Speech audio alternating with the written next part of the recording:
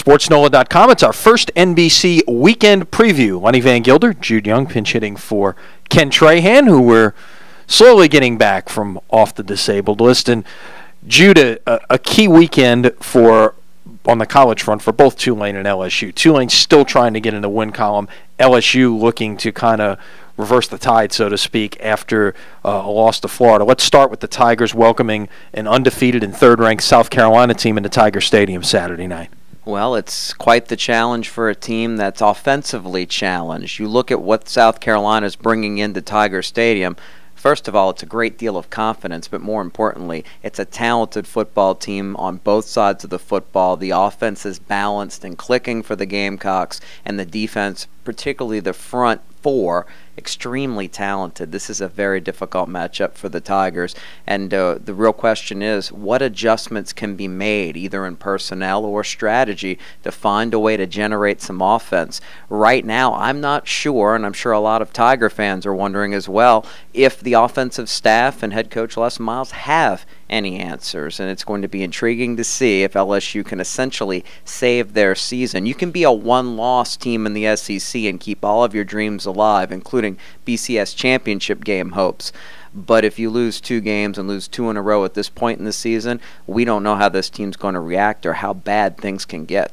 I mentioned that last Saturday here on the site, is that, the next 4 games, LSU could come out of them anywhere between 9-1 and 5-5. So, it's a tough stretch with 4 teams that have a combined 1 loss coming up, and you're talking about, the chance to really go south in a hurry unless Les Miles and company can right the ship starting with this Saturday. Different story for Tulane. They are 0-5, but seemingly on a bit of an uptick with a starting backfield back together in Ryan Griffin and Orleans Darkwa as they head into a Saturday noon kickoff at the Dome against SMU. I think the important thing is for Tulane to be able to continue to build upon the little bit of a running game comparatively that they had at ULL versus what they had previously during the season before that. When you're averaging 20 yards rushing a game, you're not going to beat people unless Geno Smith and company or the rest of your offense. Speaking, of course, about the explosive passing game with West Virginia. Tulane doesn't have that, but having Griffin back and the balance and the steady leadership he brings as a multi-year starter, as a senior, definitely helps his team. Darkwa, clearly the best running back of some decent talent on the roster, a guy who can pound out extra yardage, maybe give them more second and third and manageable. It's just a chance perhaps to see a bit more of a confidence builder.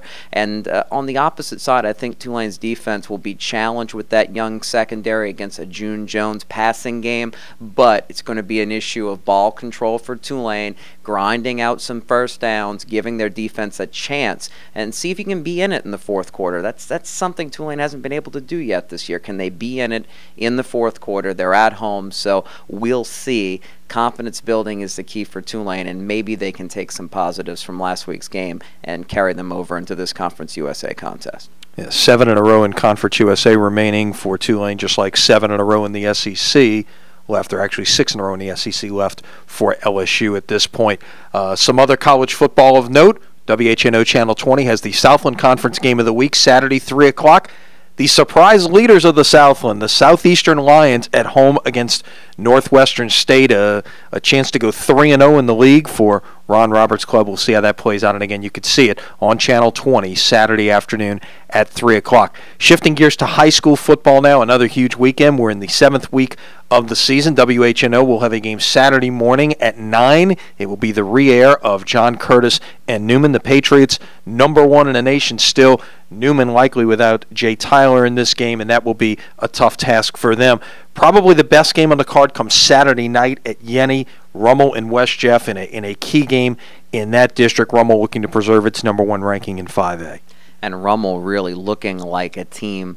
We know they've been to the Dome recently for a chance to win a state title. This Raiders team looks like a balanced team on both sides of the ball that has a real opportunity to make a run, a legitimate #1 team in the top class in the state. Looking at the matchup against West Jeff, people thought before the season these two would be the two that would battle it out for the district title. Of course, Jesuits undefeated, and they'll have something to say about that. But the key in this game is simply for West Jeff, can they find a way to get some stops on defense? Their defense has not been good enough particularly going in to face a team like Rummel, Damian Williams at quarterback, and a great running game. It's going to be awfully difficult for the Buccaneers. Rummel should be able to score oftentimes at will and get enough stops to get a big district victory and put themselves in the driver's seat to match up later in the season against Jesuit in what will be a hugely anticipated game. By the way, we'll have that game on Channel 20 coming up later in October as part of our first NBC Bank Prep Showcase. Catch all the action Friday night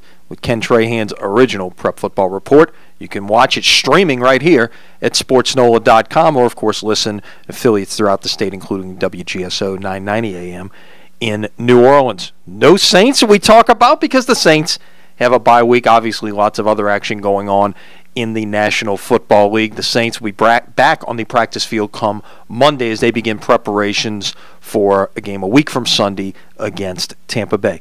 Jude, terrific job as always filling in for Ken.